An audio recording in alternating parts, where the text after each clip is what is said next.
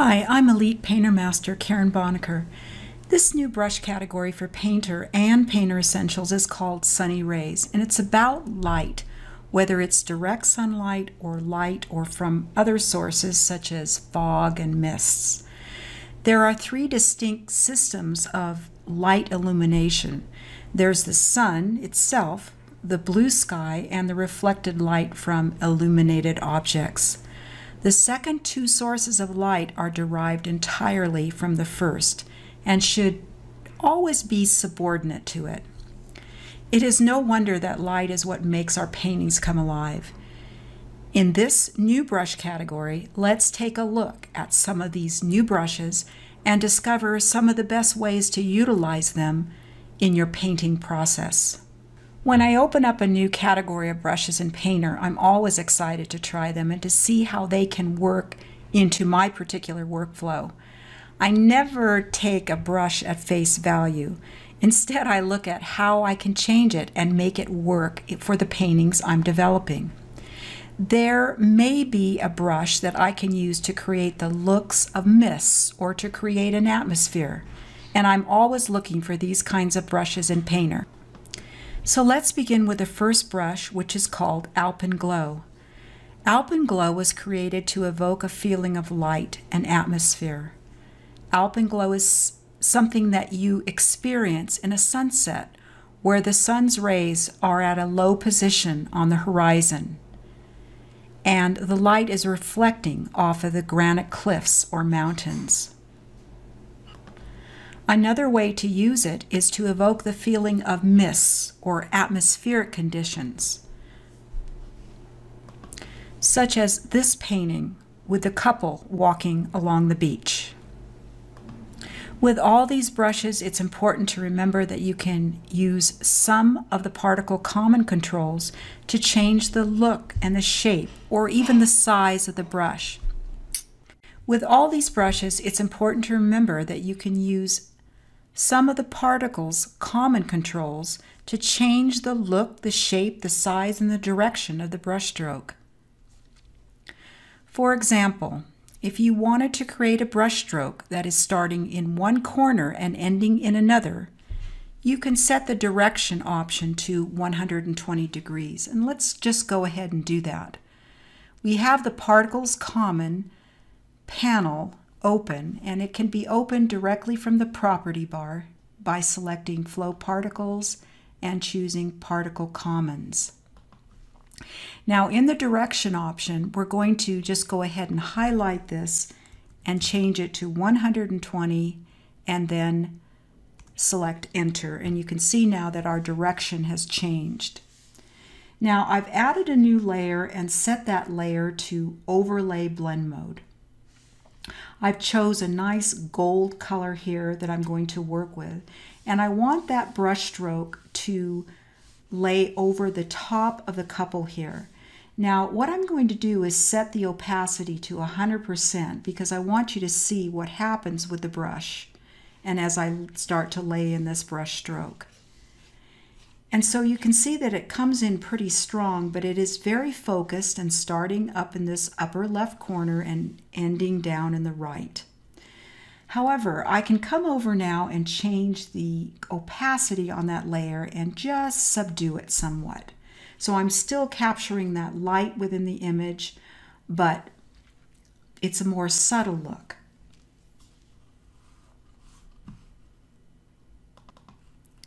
In this painting, I want to evoke that feeling, that real feeling of Alpenglow. And this is a mountain scene where I've gone ahead again and added an overlay blend mode, and I have the opacity at 100%.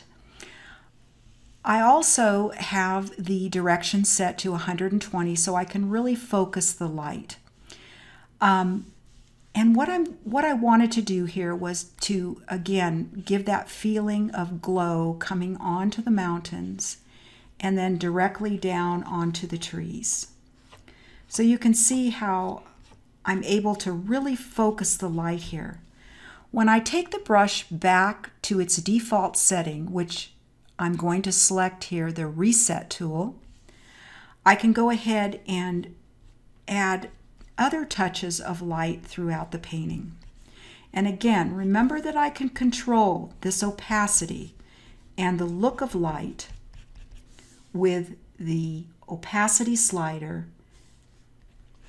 And don't forget that you can use other composite methods too. So you may want to cycle through some of these and decide how best a particular composite method works with the painting to achieve the effect that you're after. The next brush we're going to look at is called Balmy. And you'll notice that I've gone ahead and added a new layer because, again, this is a term that we call working non-destructively that gives us that option to work with composite methods, to work with opacity, and if we don't like it, we can simply delete it and start over again. Now, Balmy is a brush that adds a feeling of, for example, if you wanted to create the look of distance or the feeling of mists. So I'm going to pick up kind of a gray color here, and I'm using my Alt key to kind of sample through the colors and until I find something I like, and I'll go just a little bit lighter on the value of that. And say, for example, I want to just pull in a little bit of that feeling of mists right in this area here. Now, if I don't like it or if I feel it's a little too bright, I can go ahead and bring the opacity down and subdue it a bit. Remember also that if you like working with layer masks, you can add a layer mask and simply work with black to remove some of the effect. So let me show you how you would do that by selecting a new layer mask, working with the color black to conceal, and then when I start to work over those areas, you can see that I can soften them and get them just to the point where I really like what I see. The next brush we're going to look at is called Blazing. And Blazing is a brush where you'll really want to have fun with it and especially work on a layer so you can control, again, the opacity. I'm looking for something real bright here, so I may go to more of these gold colors and a nice saturated color here. And we'll bring the value up a little bit and the saturation up a little bit. And what I'm going to do is play with this brush first and kind of show you the effect that that you derive from it. Let me backspace out. I'm going to start in the lower corner and notice that I'm actually starting my brush stroke well outside of the painting. And I do that because I want a very continual stroke, or I want that brush to cover the whole painting, but I want to give it the effect that I'm looking for as well. Here would be another option where you can control the effect by bringing the opacity down, and you'll notice that you create kind of that look of haze, lots of light reflection, but definitely a good one for overlay as well, because you really change the whole atmosphere of the painting by bringing out the lightness and the brightness. So do experiment there with Blazing brush. The next brush is called Foggy, and this one would be great if you're trying to create that look of fog coming in on a perhaps a seascape, or even if you want to show lower clouds and fog approaching.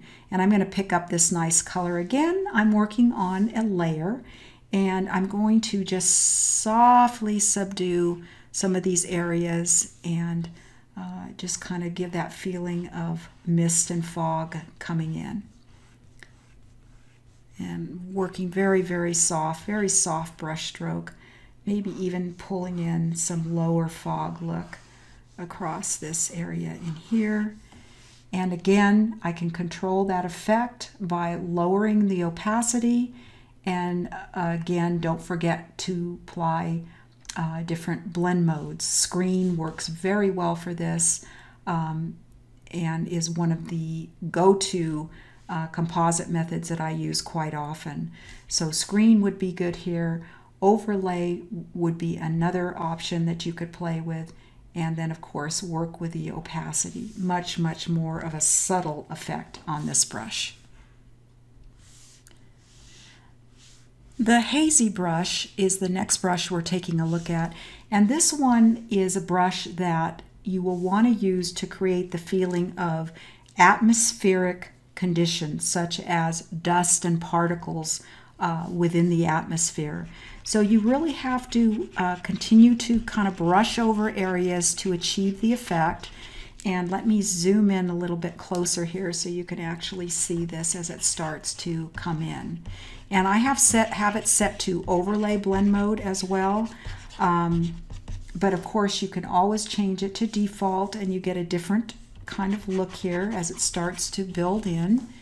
And again, you can control the look or the effect with the opacity slider, and remember that the layer mask will work well here to remove areas where you don't want that effect to come through.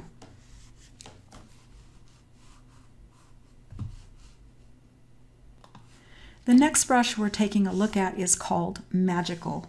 And Magical is a really fun brush to use. You can use it in some ways where you can create some interesting brush strokes and effects. Definitely one that you might want to use with light, and it just kind of adds a special kind of magical touch. I've actually used it as well for ripples in water. I'm going to sample this color down here, and you can see that I could, kind of use it to show the little reflections of water or that feeling of waves or ripples in the water. So those are a couple of ways that you can use it. But there's nothing like just getting creative with these brushes and finding unique and creative ways of using them. The next brush is called Misty. And when I was looking at this painting, I wanted to push this area back where the little structures are. And again, working on a layer, I was able to just softly float in this mist across the top of them, which pushes them back into the distance a bit and increases that feeling of atmosphere in the painting. The next brush is called Radiant. And this brush is one that you can use with the particle shine option, which works very well with really dark backgrounds. I'm using it here, and what it does is it just shines these really nice little effects of light. So you might want to use it as light breaking through clouds, or lots of different options that you can use. Just more reflective light, or just giving a painting that extra something that it might be missing. This is where these brushes really come into play. So you can have a lot of fun with the different effects that you can get with this brush. And it's very random, although again, you can use that direction option on your particle common panel to control the direction of the brush. So kind of an effect type of brush, but really you can have a lot of fun with this one. This brush is called Raise, and it's again one of my favorite brushes. Bring the size of the painting down a little bit. And again, this is an area that I might want to change the complete look of the painting. Again, I would probably change my composite method to overlay here and work with 100% to start with. I'm looking to maybe pick up a light pink color, and again, this brush you'll want to start at the top of the painting and then let it flow through. And again, you can see how it changes the overall appearance of the painting in terms of value, giving it a much brighter effect. I can control that effect again with the opacity slider and using the flow particles and the common panel and changing the direction, I can work with that brush as well. So these are some of the great ways that you can work with the Raise brush.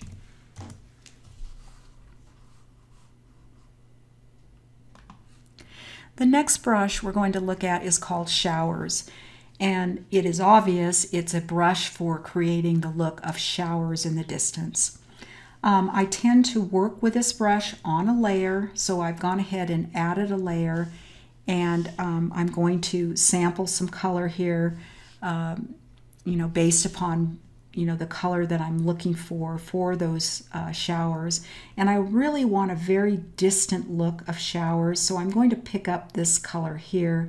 It's a little bit on the gray side, and go to my brush, and then I'm just going to float in this nice soft shower coming across the bottom of this cloud. And you'll notice again that it may not be this may be the effect you're after, but you may not like the look. Again, you can bring the opacity down so you make sure that look is softer. Another trick here is to go in with your new layer mask and work with black, and you can actually mask out some of those showers. So maybe you don't want them coming over the top of the lake. Instead of erasing, we're working in a way that we call non-destructive. And I can go in and I can just soften those showers and just put them exactly where I'm looking for them to be. Okay, so this is a really nice little effect that you can achieve. And this brush is called Showers. The next brush we're going to look at is called Sizzling. And it's a brush that creates a radiant burst of light. Again, a good option to work on a new layer when you're working with this brush. And I'm just going to use my Alt key to sample some color here, and I want that burst of light to be right in this area here.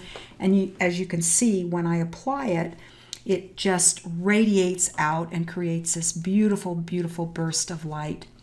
I can control the opacity again by bringing the opacity down, or again, I can work with composite methods, and we'll work with overlay here, and then bring the opacity down, and you can see that the effect is a little more subtle, but just beautiful. I love the way this light is created in this piece here.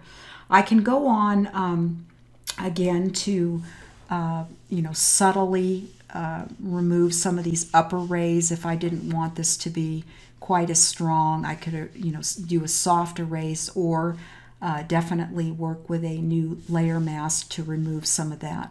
But this is a beautiful way of evoking that light burst and that strong feeling of light. The next brush is called Solstice. Again, you can control the direction of this brush by using your particle common panel and setting the direction. Again, I'm going to sample this nice bright orange gold color here. I've set my composite method to overlay, and I'm going to actually work with 100% right now so you can kind of see how this works. When I bring and use this brush, you'll notice that a lot of times I like to actually start it outside of the actual painting frame. So what I do is I pretty much gauge where I want that light to be coming from, and then just start letting it flow in. Maybe I want something over here, or maybe some light coming through this area here. Again, I can control that with the opacity slider so it's not quite as bright. I can even go in again with my working with black and then adding a layer mask. I can go in and softly subdue the effect where needed.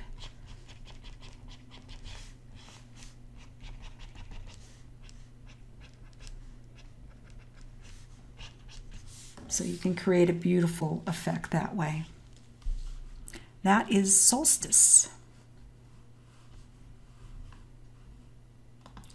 The next brush is called Sun, and I'm going to sample this nice gold color here, and I've set my composite method to overlay, and I'm simply going to put firm pressure down on the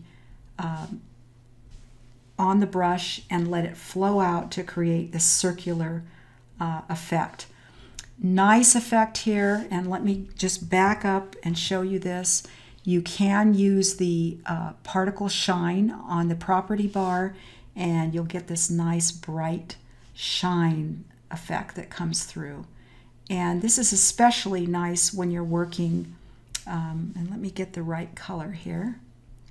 This is especially a nice effect when you're working on dark backgrounds. So just put firm pressure down, and that brush will just flow in and create that look of a sun or a planet even. Put something over here and then bring the opacity down so it's not quite as strong. Most of my radiant light is over in this direction, so we'll go ahead and put the brush, put the sun there.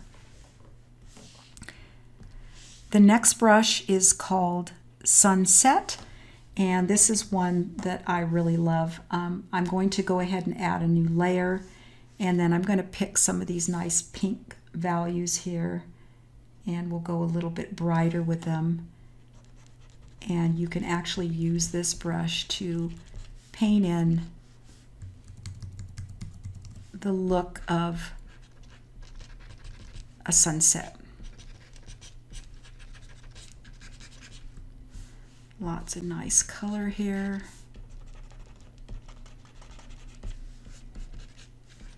And again, you know, I may not want all this brush effect going through the main image, so I could add, of course, a layer mask or use a nice soft eraser, and I can erase over the effect where I don't want the effect to show.